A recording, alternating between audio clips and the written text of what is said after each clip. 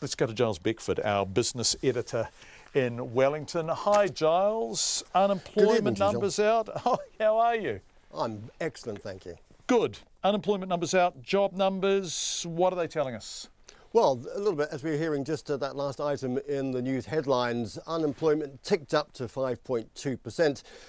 And while you might think that that's a bad sign, actually, it's one of those statistical things that occurs about the way Statistics New Zealand gather these numbers and crunches them.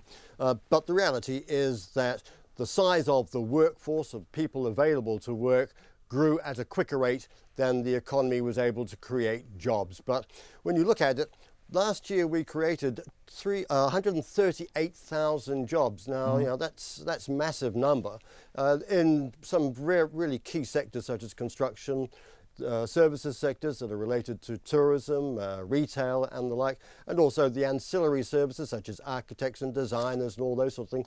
They're booming and doing really well. So we're showing that an economy that's growing around 3.5% is generating a solid number of jobs.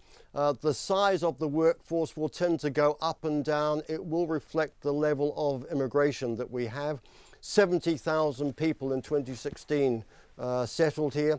That's bound to boost the size of the workforce. So we will expect, shouldn't be too surprised to see the jobless rate rise. But in all likelihood, it will dip below 5%.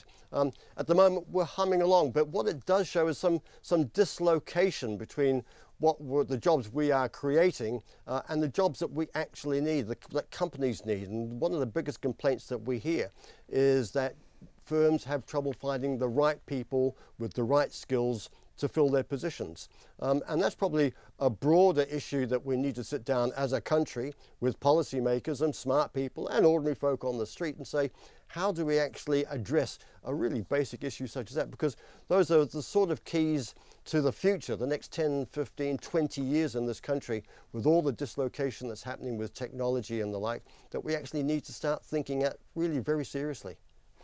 I suspect another issue people want to talk about is relatively low wages and very low wage growth. Are there numbers around that, Giles? The numbers that came out today showed, this is from the Labour Cost Index. Now, depending on which side of the fence you're on, whether you're a politician, you're a worker, a unionist, you're in a company, you can take whatever labour cost measure you want. But we use the Labour Cost Index. It just gives you a broad measure of wages. They grew 1.6% for the private sector without overtime last year, and with a strong pool of labour, lots of people chasing jobs, of course, except in some key areas where the employer will have to pay over the odds to attract people, then we can expect that wage growth is going to be quite slow. But the other side of that is that it doesn't boost inflation. It will keep the Reserve Bank relatively happy. We expect that they should sit on the sidelines for the rest of the year, leaving their cash rate unchanged. Right, thanks, Charles. What do the markets do today? Once again, a bit of a negative day for the top 50 index shares, down 19,732. The New Zealand dollar's fallen about 0.75% today. Those, the employment numbers in the end, because they reduce the likelihood of any change in interest rates from the Reserve Bank, it takes that little bit of, should we say, puffery speculation out of the currency. So it fell to 72.6 euro cents and 96.1 Australian. Giles Beckford, our business editor, thank you so much.